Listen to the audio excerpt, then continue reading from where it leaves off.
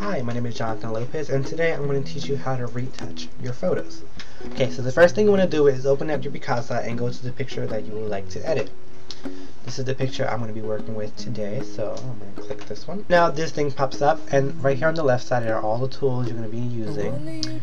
So for today, we're going to be using the retouch, which is right here.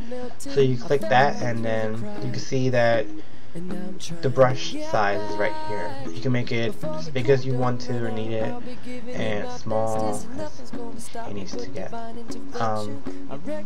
For this one, I'm going to work on the mascara right here on her face. Here is some freckles. Here is, if you zoom in, some acne, and even these hairs right here. So to start off, I'm going to make this brush size to what I need it to be. So as you can see, I'm going to start working on this one right here.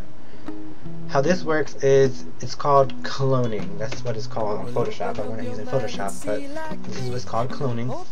Basically what it is that you pick a spot that you want to fix, you right like this, you click it, and then you want to clone that area with another area for it to blend in together. So I'm going to blend it in with something up here because it's kind of the same colors, and you can see that it's not there anymore.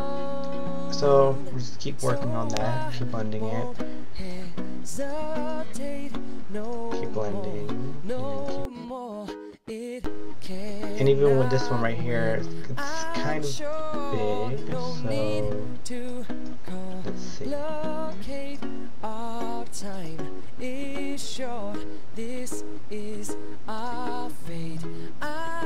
You can see that it works that well with this one.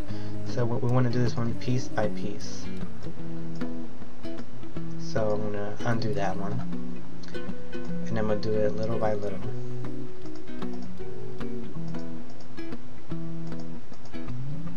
Like that, it will blend in more easy.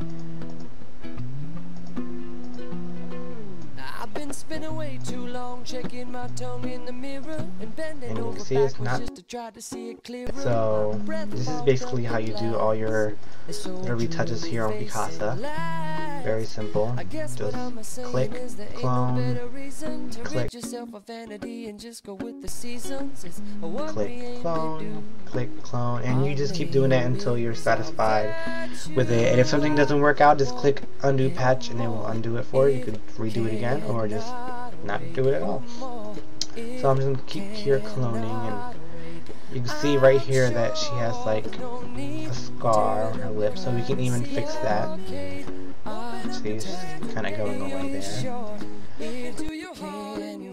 Here you kind of want to make sure that you get every single piece. Like right here, it will be kind of delicate because you don't want to take too much off that it takes away from her eye.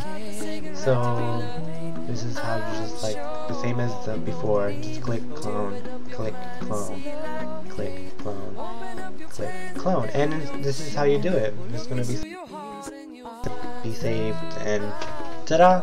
You just retouch your photo.